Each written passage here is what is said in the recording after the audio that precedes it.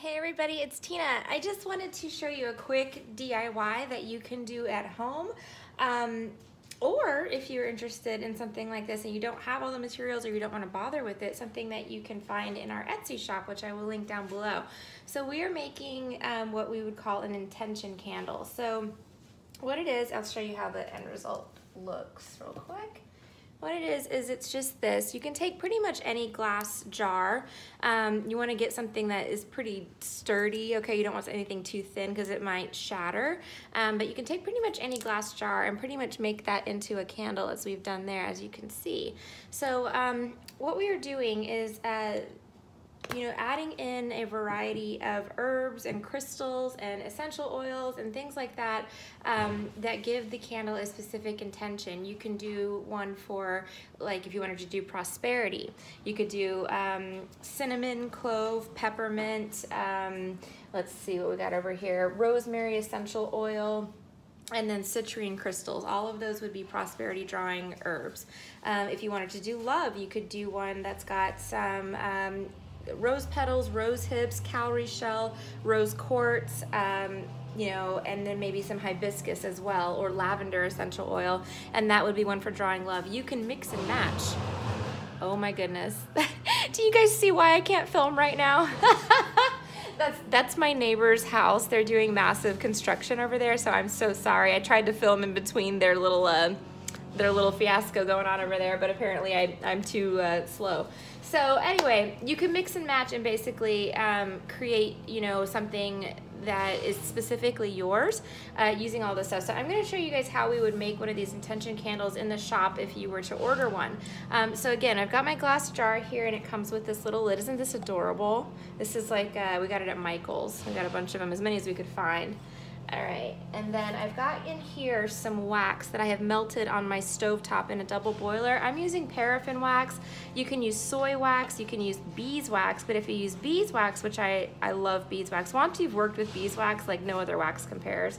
But it's got a completely different, it's a different ball game, okay? A, it's about probably 5 times the cost, and B, it's you need different wicks, and just everything is different about beeswax.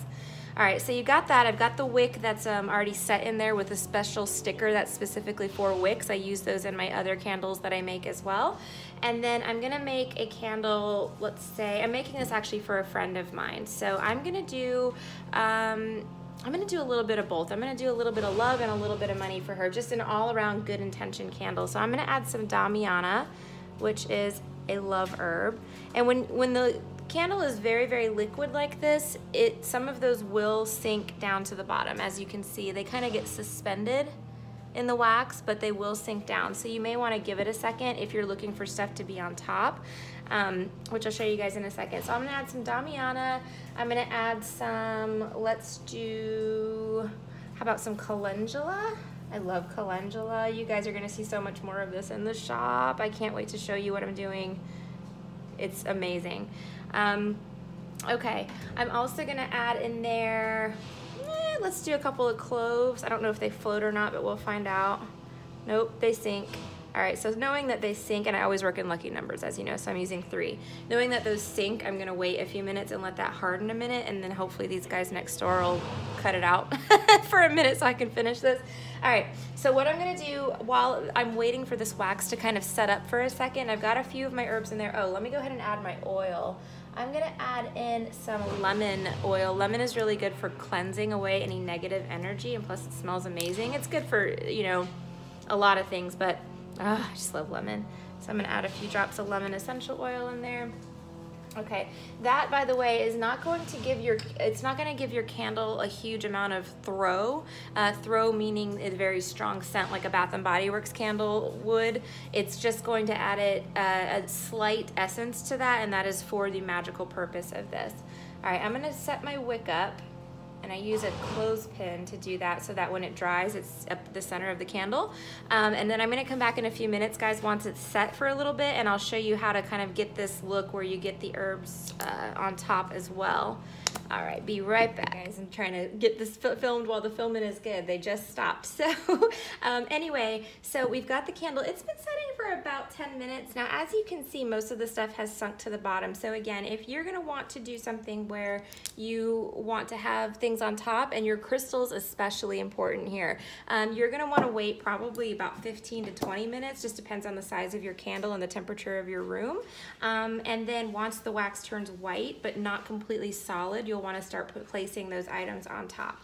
Anyway, I'm gonna go ahead and finish up this candle and shut off this video before my the neighbors start cutting down trees again. But I just wanted to let you guys know, if you are interested in having one of these done for you, we do these in my shop, and the link for that will be down below. Thank you all so much for watching. Have a beautiful weekend. I'll be actually back on probably tonight or tomorrow with some more amazing stuff that I'm working on for the shop. So I will see you guys soon. Love you guys. Take care. Bye.